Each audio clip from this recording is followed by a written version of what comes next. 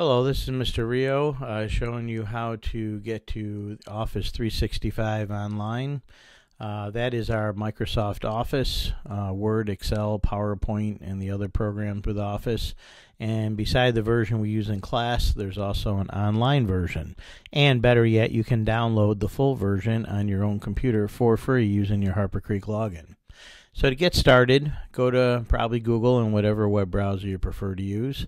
Click in there and do a search for Office 365 login. That should work.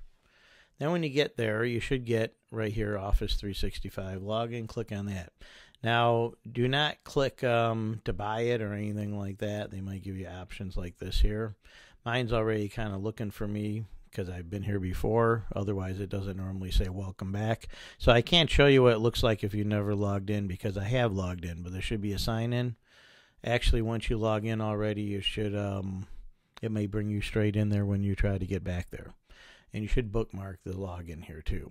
When you do get to the second window to log in, it'll going to ask you about work or school account. Make sure you click that because it's got to go through the Harper Creek. Then go ahead and put in your school full email address. So mine is riom@harpercreek.net. Okay, and then put in your, be sure to put that in the first login. Mine's already been logged in, so I can't really show you how it looks without it, but it should be really easy to figure out. When you get to the password, you put in your school password and then click sign in. They'll ask you if you want to stay signed in. May as well say yes. And then there it is. There's everything. Your OneDrive is there, Microsoft Word, PowerPoint, and a number of other things. Now you can scroll down here and see some of your recent stuff. So now this is the online only version. It's kind of like their version of Google Apps. So these are stripped down versions of Word, Excel, PowerPoint, and so forth.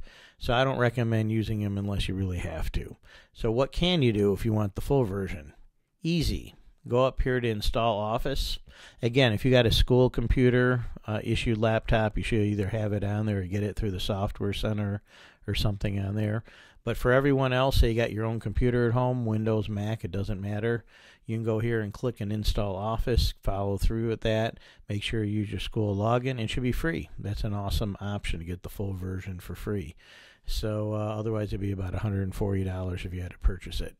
So as long as you're a Harper Creek student and log in with a Harper Creek login, you and your family can use it at home. And you'll have access to your OneDrive. And so keep your stuff in your OneDrive. You can access it from any computer or device.